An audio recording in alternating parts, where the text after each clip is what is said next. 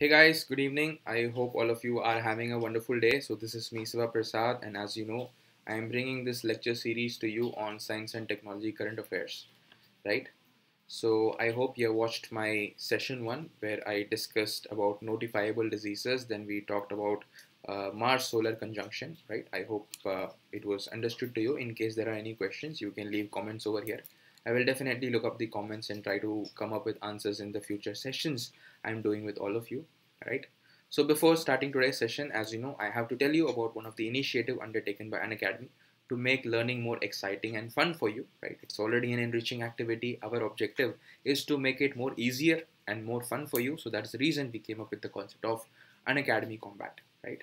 This is the most competitive gamified UPSC civil services battle that you're going to face. You're going to compete with thousands and thousands of learners. I also participated in this and it was a very fun event. Many of my students and other learners participated in this. This is completely free of cost.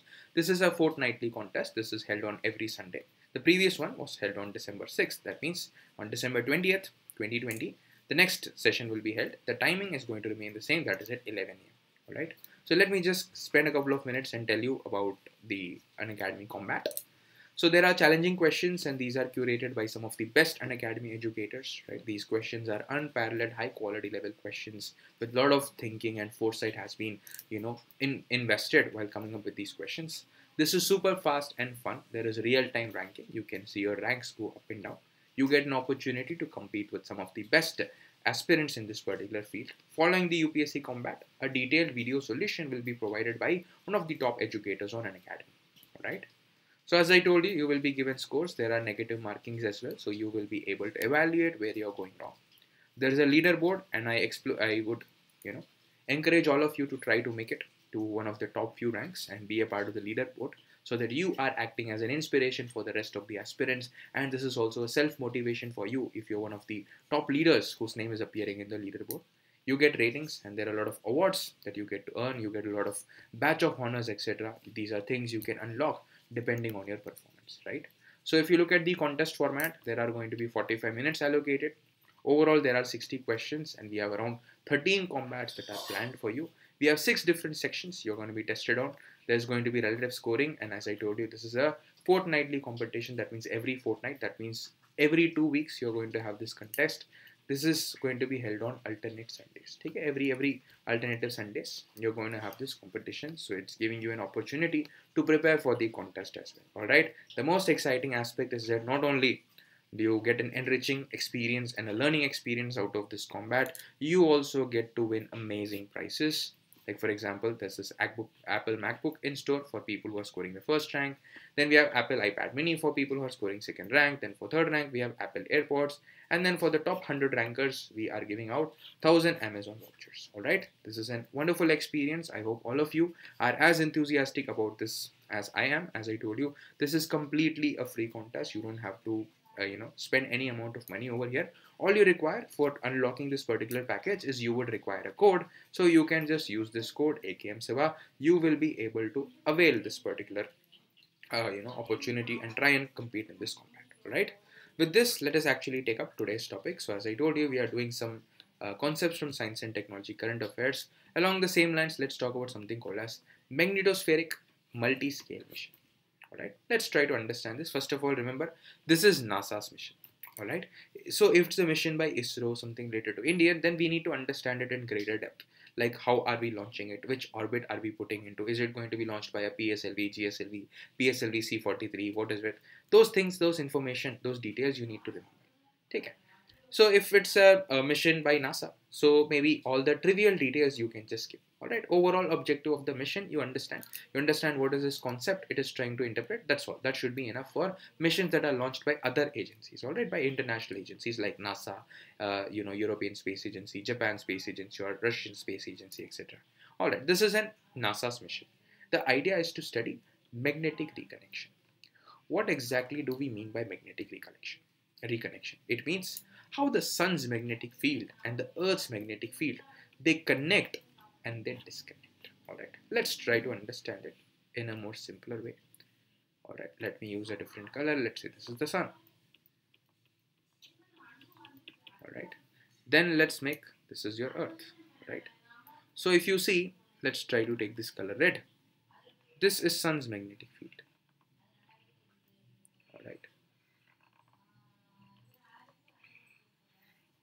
Just trying to draw the sun's magnetic field. It looks like somewhat like this. All right. You can pardon my drawing. Nevertheless, you are able to understand what I'm trying to achieve out of this, right? This is sun's magnetic field. Let us use blue color and depict the Earth's magnetic field. It's going to look somewhat like this. All right. All right. So this is Earth's magnetic field that I'm trying to draw over here. So if you see, there are these particular points, this point, this point, this point, etc. Right? This point, this point.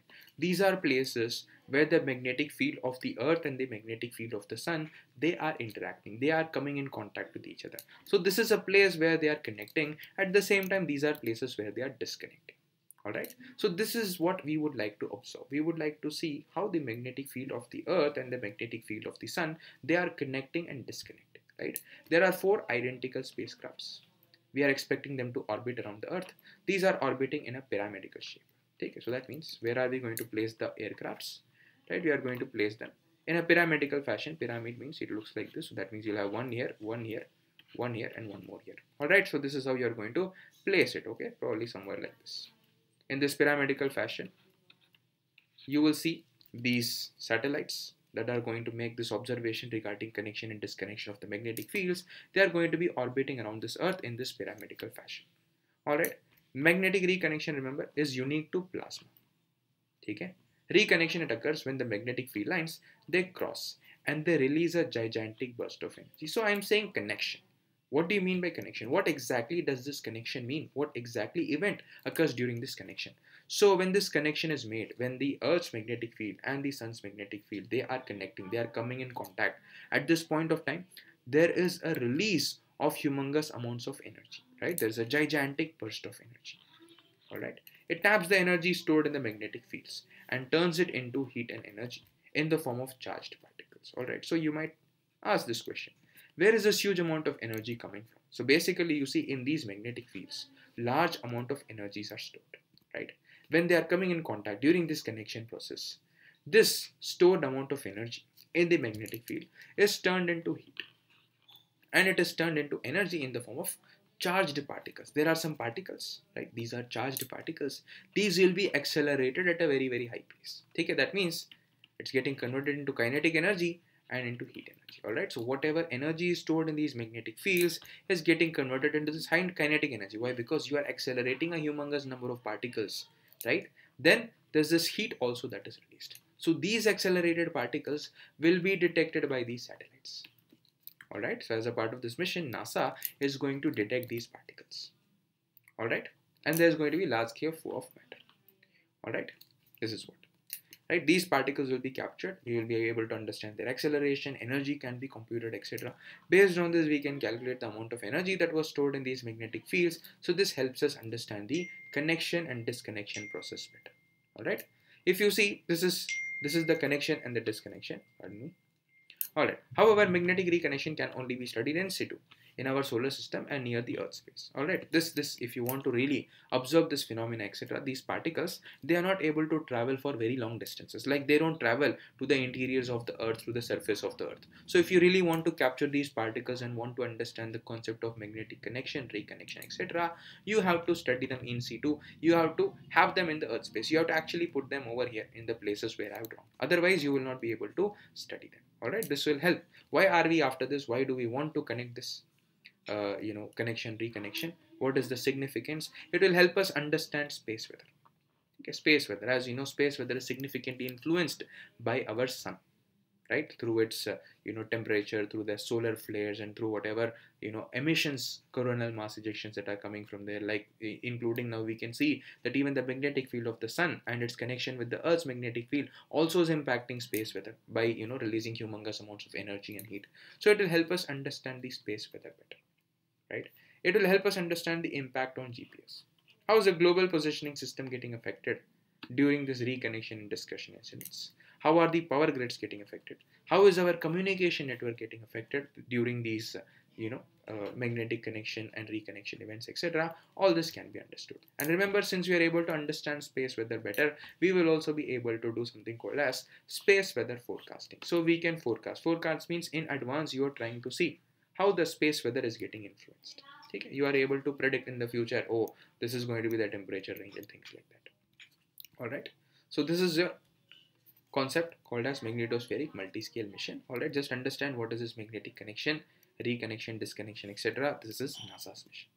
Alright, along the same lines, let us try to understand something called as Beresheet. What exactly is this?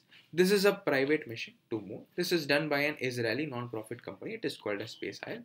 Not very important. Alright, the idea why it's important is that it attempted to land on the Moon, but unfortunately instead of landing, it crashed on the surface. Okay.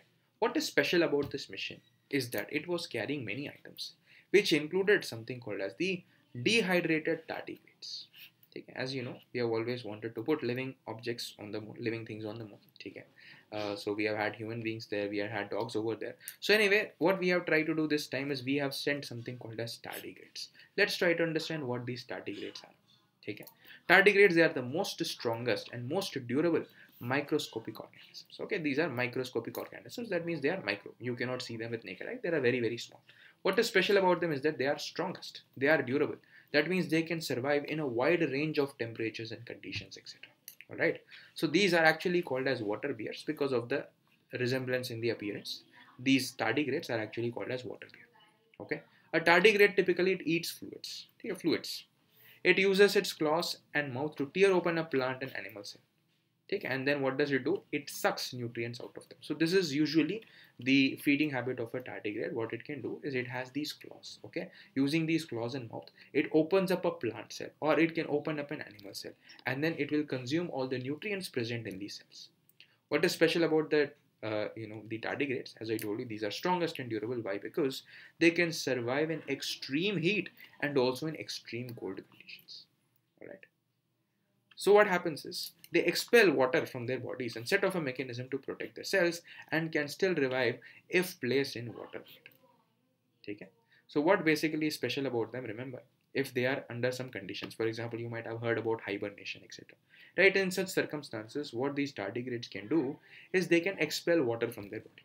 So they become dehydrated. Alright. So this is a mechanism to protect their own cells. Alright. After some time, when the conditions are favorable, what they can do is if they have access to water, they can be revived with water. Okay, they can come back to life literally. See, the organism on rehydration is known for coming back to life. Alright, so that's what. So when the conditions are not so good, it can expel water, it can protect itself, it can stay like this for a brief period of time. After that, if you give these tardigrades some amount of water, they will get rehydrated, they will come back to life. Alright, so what did we do as a part of this mission?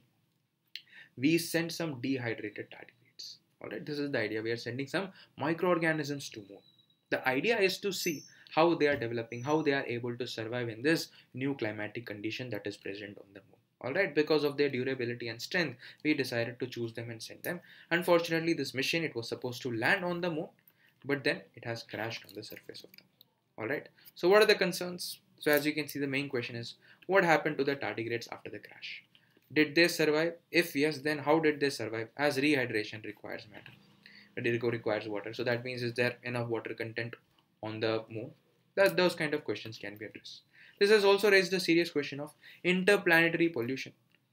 Why? Because like this, along the same lines, you could be sending either microorganisms or you could be sending nuclear waste up there, or nuclear experiments could be conducted. So this is raising serious questions about interplanetary pollution. How from one planet to the other you are polluting another planet, right? Why? Because contamination could be a serious issue where evidence of life is yet to be found, right? So in places like Moon, Mars, etc., we are yet to see any scope or any signs of life. So it is possible over here by carrying out pollution, for example, by putting these microscopic organisms like tardigrades, we might be destroying life that might evolve in these places, right? That's what. Other plants, problems, of course, there are space debris, etc. These have added to rethinking of how space should be used very wisely. Alright, these are some of the concerns. You can also look at them from an ethical point of view also, right? An ethics-based question based on science and technology could also be asked along the same lines. Alright, so nevertheless, try to understand what these Beresheets are, what this mission related to Space IL was, and also who these tardigrades are. So this is all for today. I'm going to take up a lot of such current affair related materials in the future classes. The lessons are going to be just around 15 minutes long. So, it's easier, it's more fun for you to grasp all these concepts. So that's all for the day. Stay tuned for more awesome lessons. Thank you so much. Have a good day.